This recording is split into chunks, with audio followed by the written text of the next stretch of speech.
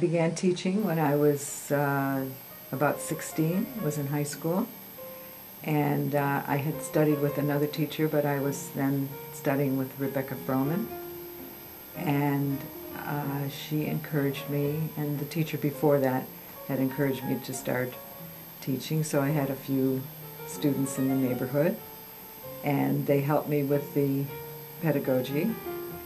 It was a number of years later after I had studied with Rebecca, and my daughter was, by that time, was already studying with Ann Kretzmer, and so I became friendly with Ann and some of the other teachers, and she's one of the ones, along with Rebecca and Joyce Adelson, who were anxious to begin this group of Oakland Piano Teachers. So we just had informal meetings in their homes, and that's how I became a charter member. As it is with musical studies, one puts a premium on the pedagogy background of our teachers. One of OPTF's charter members, Joyce Adelson, along with her twin sister Joanne, studied with Victor Babin and Vilja Vronsky, whose teachers have a direct and identifiable line going back to Ludwig van Beethoven and Johann Sebastian Bach. It is in this spirit that we pay homage to Benditson Netzorg, one of Michigan's foremost pianists who taught piano at the Netzorg School of Piano, located at 5415 Cass Avenue in Detroit, Michigan, which is on the campus of Wayne State University. The school operated at this location from the years 1931 to 1944.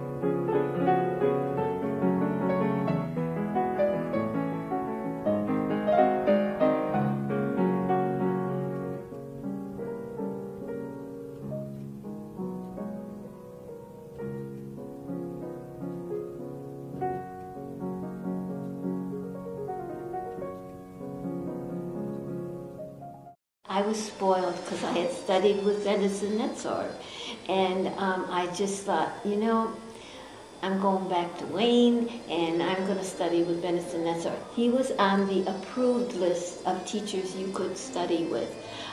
They had Benditson Netzorg, Misha Kotler, Bradshaw. Those were the three big names.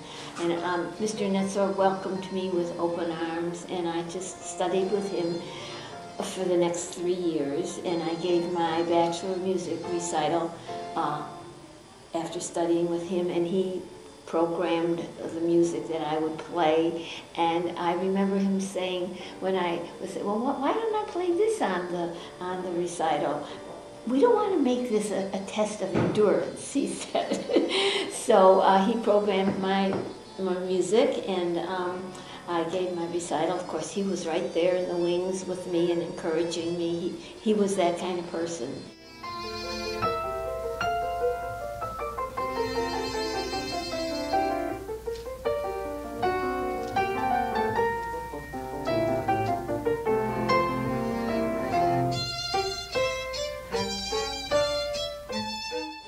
All of us who had studied with him were there for his farewell, memorial service, and that was the end of an era. There was no music at his service or anything, and he was greatly missed because he was a fabulous teacher, and he was a fabulous performer too.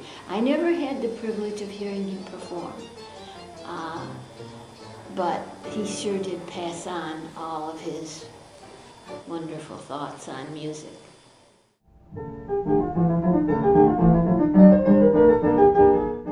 Rebecca had such an enthusiasm. She was a strong, enthusiastic person and a wonderful musician. and she was very inspiring. And when she was teaching, she was very animated, and her pencils would go flying. And but I learned so much from her, and my daughter also learned so much from her. One of the things that my mother and my father, who was also a professional musician, had said to me is that they wanted me to enjoy music. They didn't care what I did for a profession, but don't go into music as a profession. Primarily, they said you should enjoy the music rather than being worried about having to put the bread on your table. I never studied with Rebecca. Of course, I knew her, and I knew all of her students because we had played in assemblies together. And so I think there was Norma Chudnow and Muriel Hoffman and I, who had studied with Florence Cutzon. And so the real guts of the group were Rebecca's students. And she was dynamic in starting the group. And so we just got together and we would talk about things that, you know, problems that you would have teaching and how you did things and so forth and so on. And that was the beginning of OPTF. It goes back so many years I can't even remember all about it. In 1978, the group was formalized with a set of bylaws, and Ann Kretzmer became our first president. Because the bylaws were formulated before the advent of the personal computer, they were written the old-fashioned way, on a typewriter with many visible revisions. And we also began to have meetings with outside speakers. They spoke on a variety of topics, but it was also agreed to have at least one in-house meeting where a member would speak, or we would just get together as we did in the past to share ideas and work on teaching problems. The word got out about our group, and kind of by word of mouth between teachers, and we began to accumulate more members. And some of the ones that came at that time were Catherine Rowland, Louise Angemeyer, Judy Wade, and Barbara Wolf, Ellen Holden.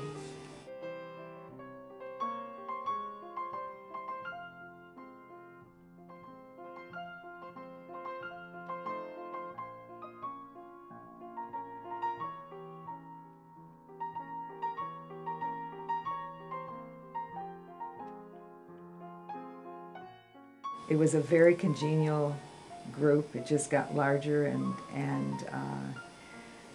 we had just a lot of wonderful participation. I think at the Netzorg School they had student gatherings, assemblies, where students could play for other students, not as a formal recital. And I believe that and other teachers at that time had this practice, and so we thought it was time, I'm not sure exactly what year, but we began to have student assemblies in teachers' homes. It evolved into a scholarship competition, and the winners of the scholarship competition played in an honors recital, and that we carried on for a number of years, and it was there was some quite extraordinary playing by the students. But then there were students who were not, who could participate in an assembly, but were not candidates for scholarship competition. So it gave children on different levels an opportunity to play. And when there were students in scholarship competition, you know, everyone was rooting for their students, but aside from that, everyone was trying to help we were all trying to help each other and not trying to interfere or to, it was a positive exchange, I think. People, both in and out of OPTF, generously contributed to the scholarship funds. The students that were recipients of scholarships were very well mannered and expressed their gratitude in the form of well thought out thank you notes. One winner hoped that he would even do better next year. Some of the most entertaining and instructive meetings have been the master classes. In February of 2014, the internationally acclaimed pianists, the Mac Duo, coached some of our members.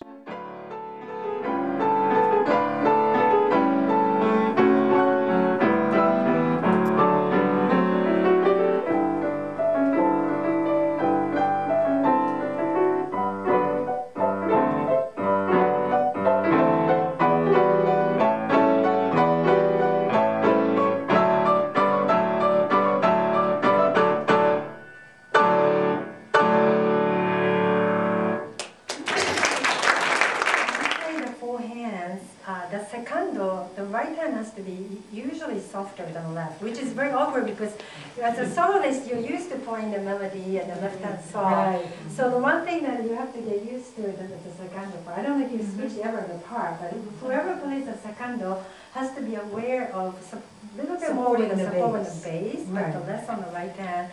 And then for the primo is usually opposite. The left hand is softer and then the right. So the middle voices should do not. This is in general, but it should be a little bit less, just the filler, so that we hear that more the expansiveness of the polar voices, outer soprano voices. and the bass.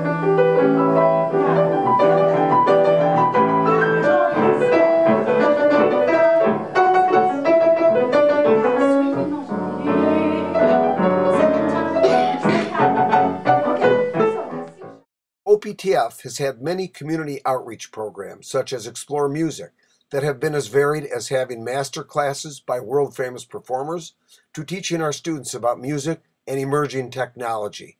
It has also staged piano events benefiting various charities. Several of OPTF's members have had active performing careers in the Detroit area, among them Joyce Adelson, Barbara Wolf, and Colette Rosner.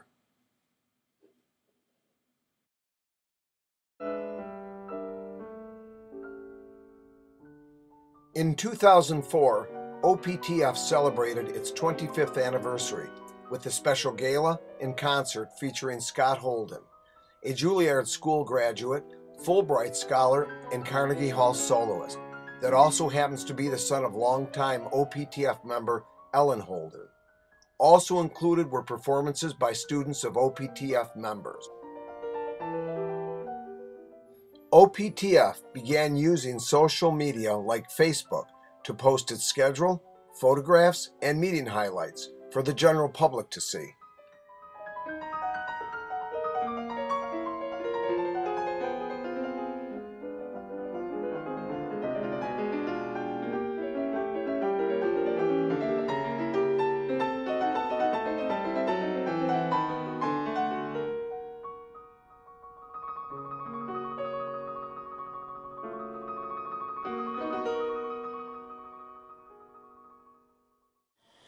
Piano teaching has been my whole life. I mean, I taught 7 days a week in the beginning until the kids all started going up to U of M for football games on Saturday. I love being able to impart to somebody else what I feel. And it wasn't just teaching the notes and the rhythm, but it was teaching children how to express themselves and to how, if they had certain feelings, that it would come out in their music. And just being with young people. I've been with young people all my life. And music is just, that's my whole life. And sometimes it's lonely because it's a one, but I got a piano partner and we played together. That was a big enjoyment for me because it was social too, and I like people. There's such a tremendous satisfaction when you take a student and they start at 0 and you move them a little bit depending on their abilities, and students there's such a variety of personalities and abilities, musical aptitude, lack of musical aptitude, maturity, eye-hand coordination. There's so many things that go into it. So you have such a variety of experiences with students. It's almost never boring. I find that I don't know where the 3 hours went when I was teaching a group of students. I feel as though I were transported somewhere. And it is the greatest satisfaction. In recent years, the group has, the numbers have dwindled to some extent, but there is a core group of people who are really very intent on keeping it going and sharing the kinds of experiences that we've had all these years. And it is it's a very special group. So I hope it goes on for a long, long time.